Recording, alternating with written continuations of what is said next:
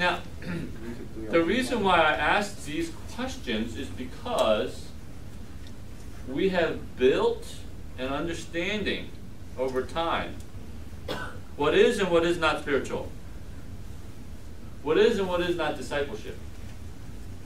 And what I want to do is I want to put everybody in the same level plane of understanding of what it means to make disciples. Okay? So, we're going to have to get to this in a number of steps, and we're going to have to go back to Ephesians after the marriage passage to discuss these things. And what we're going to do is formulate the foundation of raising children by understanding marriage and our responsibility for discipleship. Okay? So, think about that. Write your comments and responses to this question in terms of, is there a difference between raising children and discipleship? Okay? And then we'll talk about this ongoing. But now we have the same footing in terms of authority and what it means to disciple. Okay? All right. What role does baptism play in discipleship, and how are we to understand the use of the names Father, Son, and the Holy Spirit? So, what is baptism in terms of discipleship, and where does the name of the Father, Son, and the Holy Spirit come in? Because remember, Brother Samuel said that when we disciple, we're supposed to baptize and teaching them to obey everything that he has commanded us. So, where does baptism fall into this process of discipleship? What was that? Birth. Okay. So, spiritual birth has happened when somebody is baptized. Okay. I mean, it happens before they get baptized, but baptism is a symbol of we've been spiritually reborn. Okay. Okay. Is there anything else in reference to discipleship as it relates to baptism? To make an open declaration? Yeah. It's an open announcement that I'm a Christian. I just became one. Okay, that's that. How is that related to discipleship? It's the first act of obedience. Very first act of obedience is discipleship. This is why you can't delay the baptism. Because if you delay 3 months, 4 months, or whatever, after you become a Christian, your first act becomes like, I don't know, secondary. So if you see in the New Testament, when baptism occurred, when did it occur each time? Right after they believed. Okay? I mean, immediately. So, obedience, if we're going to emphasize obedience, then we have to emphasize immediate obedience, not postponed obedience. And right after I became a Christian, just from the Catholic background, because I was already sprinkled baptized when I was an infant, and then sprinkled baptized when I was what do they call that? Catholics confirmed. Okay, I was confirmed 12, 13 years. They sprinkled me again, and then when I was 20, I actually became a Christian for real. Okay, and I said, "Give me baptism, baptize me." What I experienced before, I didn't believe. All I was showered. That's more like a shower. It was not a baptism. They sprinkled me. So, get me baptized. So I asked my friend, get me baptized. Oh yeah, we have a baptismal that we can rent. So we arranged it and we got baptized. I got baptized. So that was my actual baptism. All right? Because I wanted to be obedient. And I wanted to do it right away. All right?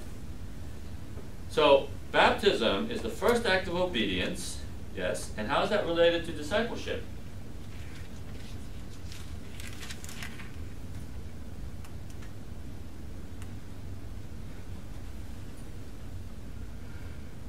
And what does the name of the Father and the Son and the Holy Spirit have to do with it?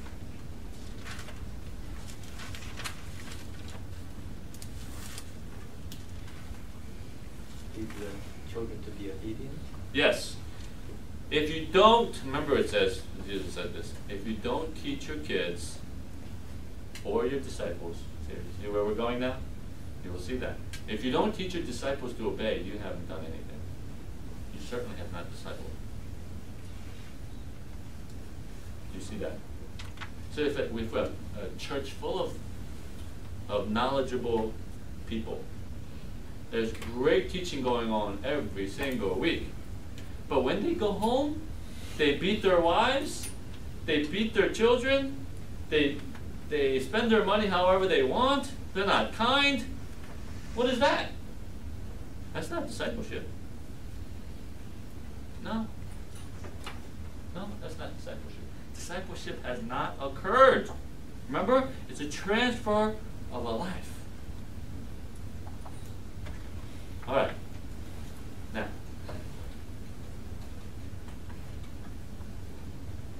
Father, Son, and the Holy Spirit. What has that got to do with baptism? And what has that got to do with discipleship? Father, Son, and the Holy Spirit.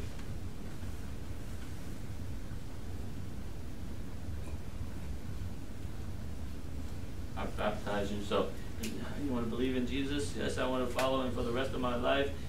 Man, he's the best thing that ever happened to me. Okay, let's get baptized. Baptize you in the name of the Father, and Son, and the Holy Spirit. Boom. Okay? Why the Father, Son, and the Holy Spirit? They have the authority. They have the authority. Authority is definitely present. Okay? Without the authority, you know, what does it matter? What else? In NIV, there's also another version that says into, that means baptize you into, that means you now belong. Right. To, kind of like transfer you from the kingdom of darkness to the kingdom of the Father, the Son, and the Holy Spirit. Absolutely. Paul says that we were given one spirit to drink. We were certainly baptized into the body by the Holy Spirit. But what else? How is it related to discipleship? Keep going. See, ingrained. I think that's very important. That tell you what to obey, what to listen to, what to follow, you want to transfer from what to what. Right. We now belong to this group. Group. Father, Son, and Holy Spirit. We belong to this family. We belong to this authority structure. We belong to this kingdom. Father, Son, and the Holy Spirit. And, as I was thinking about this, what's going to happen when you get baptized into the name of the Father, Son, and the Holy Spirit, and you're a brand new Christian? Okay? Veterans don't ask these kinds of questions. And perhaps it's because we're all veterans that we forget. Okay? So, we got, I baptize you in the name of the Father, Son, and the Holy Spirit. It's second nature to us. But for a brand new Christian, what's the Father, the Son, and the Holy Spirit?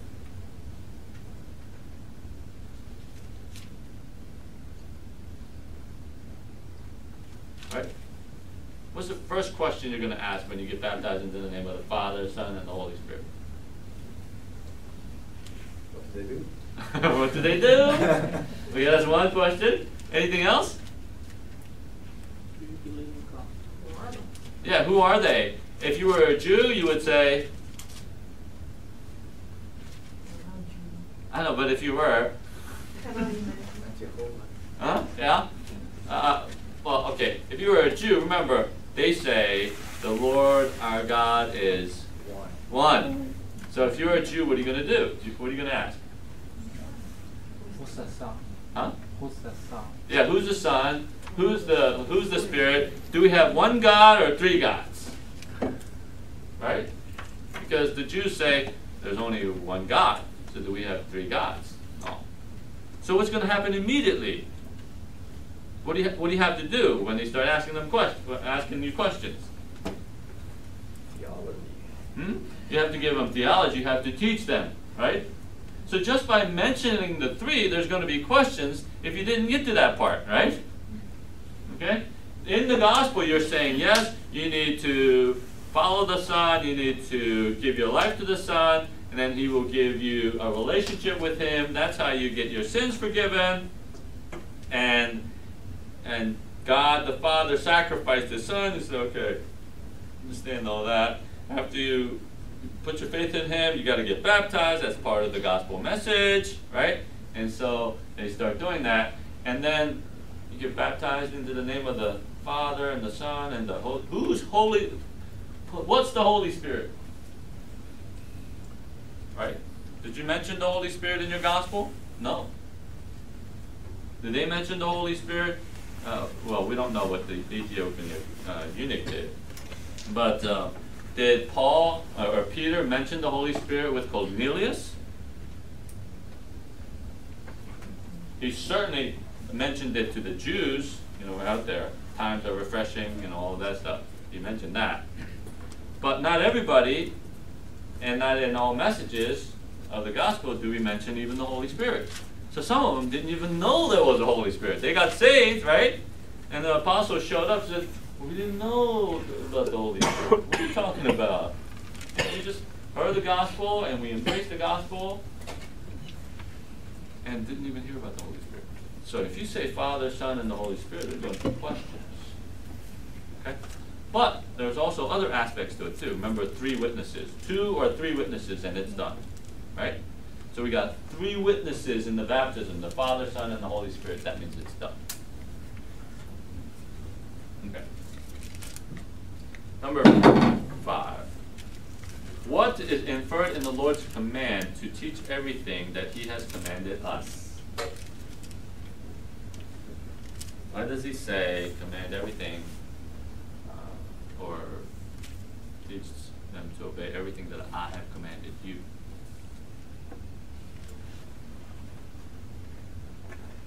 What the 4 gospel writers remember. Okay. So we're supposed to disciple in reference to only the 4 gospels in terms of Jesus. And also what Holy Spirit, I think somewhere it says Holy Spirit will also remind you of what I taught. Yeah, John. Mm-hmm. Yeah. So what the Holy Spirit reminds us of what He taught. Anything else? That's a little tough. Yeah, I mean, whatever He commands, He referenced the Old Testament all the time too. So, in terms of being obedient to Jesus, when He said, teach them everything that I have commanded you, what can't we do? Receive the command. We can't receive it. Excuse me. Okay. Receive what command? The Lord command. Oh, you mean we need to receive His commands? Yeah. Oh, okay, yes. We need to receive command. Okay, absolutely. Absolutely. He says, teach them everything that I have commanded you. What did Jesus command the apostles or the disciples? A lot of things, right? So they're going to take all that the Lord taught them, and then they're going to teach their disciples. What does that sound like? Discipleship. What does that sound like? Parenting. What does that sound like? Life. Okay? But He says, everything that I commanded you, which means, what am I not responsible for? Anything that He didn't command me, right? Okay? So, anything that He didn't command me, I'm not responsible for it. If He did command me, then I'm responsible for it. Why am I emphasizing that? Because when volunteers, whatever it is, okay, and when we're asking for people to disciple, they go, oh, I can't teach everything, and I don't know a whole lot, and what am I going to do, and okay? Is that what you do with your kid? Oh, I don't know what to do, and I gotta know all of these things, and I gotta teach them how to cook, I gotta teach them how to balance a checkbook, I gotta teach them how to get a job. Okay? What Jesus said is very, very convicting, but it's also encouraging at the same time. Because Jesus is not going to hold you responsible for what you don't know. He's going to hold you responsible for what you do know. He's going to hold you responsible for what he has commanded you, he has taught you in your life. See? So whatever Jesus taught you, what do? You confidently teach that. Okay? Everything that I have commanded you. So, if you don't know it, then you don't have to worry about being responsible for it. But you are responsible for constantly learning. Right? So like I said, right? It goes through you. Because you're transferring a life. Alright? So, you learn from him. Because you learn from him, you teach your disciples. See, remember what they said. And all of these things came when I was a brand new believer. You can't give away what you don't have. And guess what? Jesus doesn't expect you to give away what you don't have. Don't try to pretend to give away what you don't have. Right? But you're responsible for you don't know. Yes, So but why you're not would I- responsible to teach what you don't know. You're responsible to only teach what you do know. Right? You're supposed to be learning all the time, but what God has trained you, what God has given you, what God is doing in your life, guess what? You better teach that. Because that is your life. You're transferring your life to your disciples. Okay? Ignore that though. It's annoying sometimes. Especially when we're just getting into it. Right? Alright. It says in light of passages like he will never leave us nor forsake us, is the fact that he will be with us always redundant. Remember? He will never leave us, he will never forsake us. Other texts have said that. Hebrews says it, the Old Testament says it. So why is Jesus saying, I will be with you to the end of the age, or to the ends of the earth? Why does he need to say that?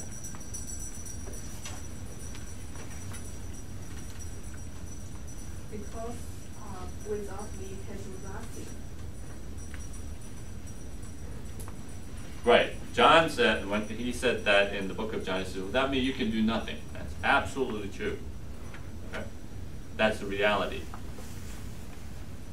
But does he need to reassure us that he will be with us wherever we go? If we already know that?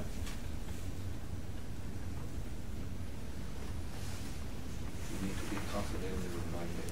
Okay, we need to be constantly reminded, we need to constantly be encouraged. But when does he do the encouraging? When we go. Okay. When do we need the greatest amount of encouragement that he is with us? Facing difficulties, Yeah. facing challenges. And what's the greatest challenges?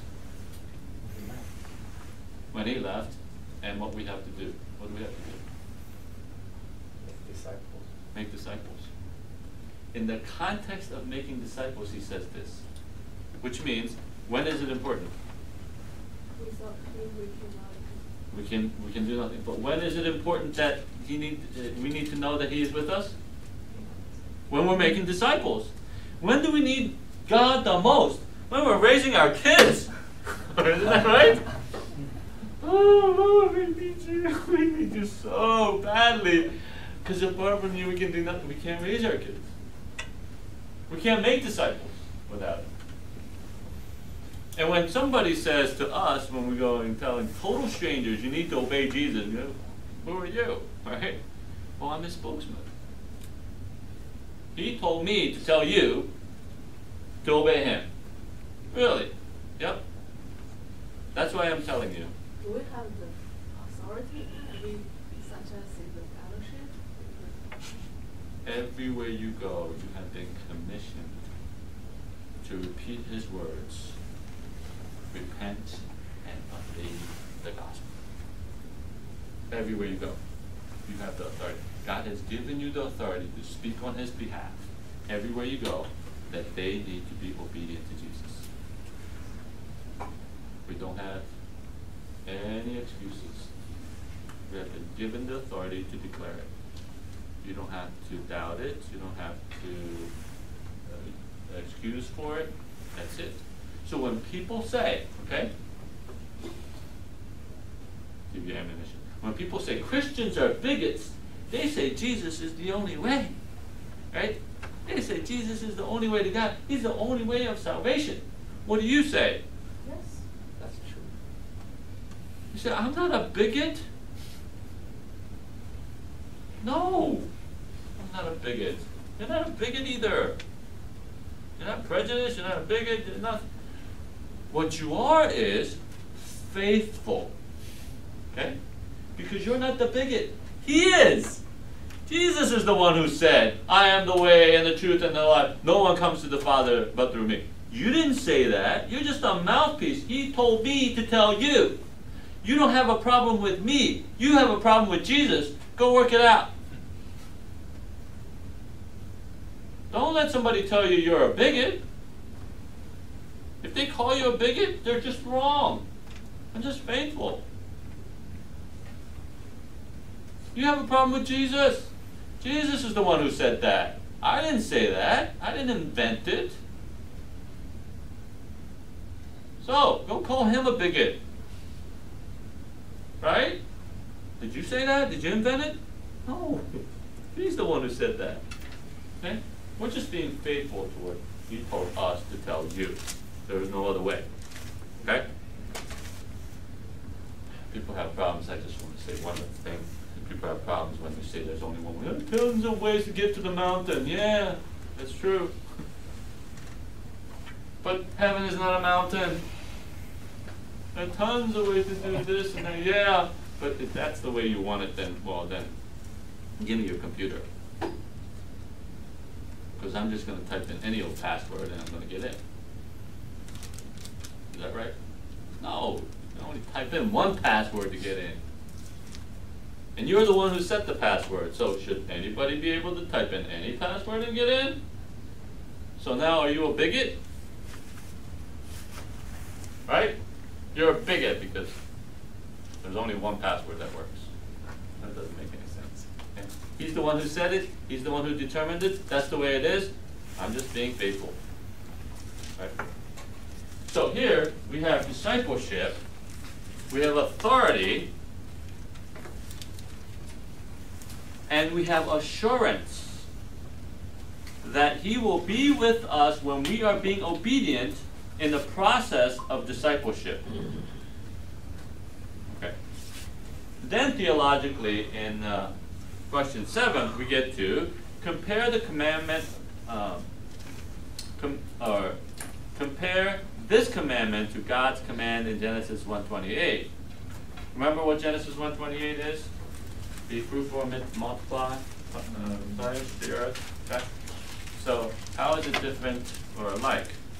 Is Jesus annulling the command of Genesis 1:28 by making or commanding us to make disciples of all nations?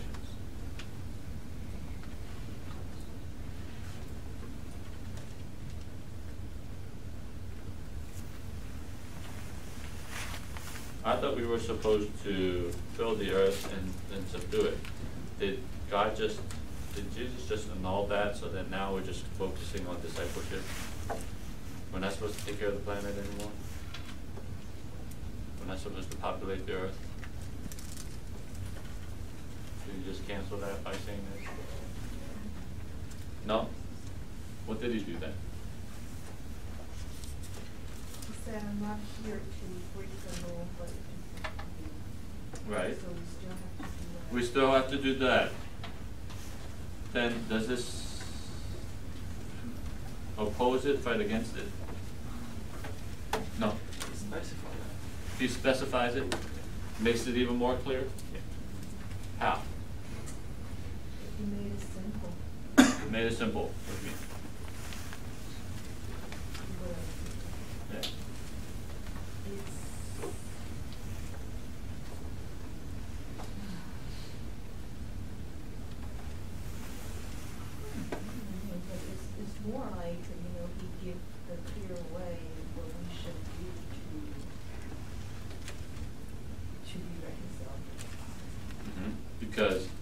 originally there was already reconciliation, so we can focus on the primary thing that we were supposed to do. Now there isn't reconciliation, so then we're going to get reconciled. So that happens. Okay. Here is the process, and here is the order. When we didn't have sin, what did we have? We have the command of God, we had the commission, and we're actually fulfilling it, right? Now we became disobedient, we're running and going off in our own direction. So now what do we have to do? Yeah, we have to get called back. We have to get refocused. We have to regroup and get everybody together and say, this is what we're supposed to do. You're doing your own thing. You're not supposed to be doing your own thing. You're supposed to be doing what God wants you to do. So, in order to get to that point where they would listen to us, what are we doing? We have to get them to the point where they say, God, we want to start listening to you, obeying you. Right? So they have to become Christians first before we fulfill Genesis 1:28. So God still has the same priority. He still has the same command. Now he had to take a little step backwards and say, okay, instead of just taking care of the planet by yourself because you can't do it by yourself, you have to get people to help you. And guess what? All of these people don't even care about my commands. So you have to get them to first base before you get them to second base and you get them to third base. And then we can complete the task, right? The priority has shifted. Not to things, but people. He shifted it because it needed to be shifted, because the people are already assumed in the book of Genesis that they're being obedient to the Lord. Right? Because there was no sin. But because they're not being obedient to the Lord, we have to get to the point where they're being obedient to the Lord. See how obedience is essential. As a matter of fact, it's plastered all over Scripture. Remember I said if you divide the Bible, it's first 3 chapters, right? First 3 chapters is the tragedy, the disobedience. The rest of the book is the solution. Well, guess what? The rest of the book is the solution via obedience. Therefore, the obedience is emphasized. If you don't teach your kids obedience, you taught them nothing. That's why we have to talk about training. If we taught our fellow believers, our sheep, as leaders, if we have not taught obedience, we've taught them nothing. Where is the burden? The burden is in the teacher. That's why if you don't do your homework, I can't slap you, but I'm going to try to motivate you as much as possible to get into it. And then one session, all we're going to do is sit here and actually do the work so that you can know how to do the work. Because if we don't do that, and we don't teach you how to study the Bible, work through it, then we've taught you nothing. What is your responsibility? Your responsibility is to make every effort to be obedient to God's word and his teachers, as Hebrews says. Shall we pray together so that we can work on this? Heavenly Father, thank you for solidifying for us what is necessary to be transformed and have the life of Jesus in us. That the process of discipleship is transferring one life to another. Whether we receive that from you or whether we give that away to our disciples and our children, that is discipleship as you have revealed it, as your Son has demonstrated it. We pray, Father, that you would draw our hearts as we seek you and as we desire to obey you. And Father, that as we make the effort to transfer our lives to others, especially our children, that you assure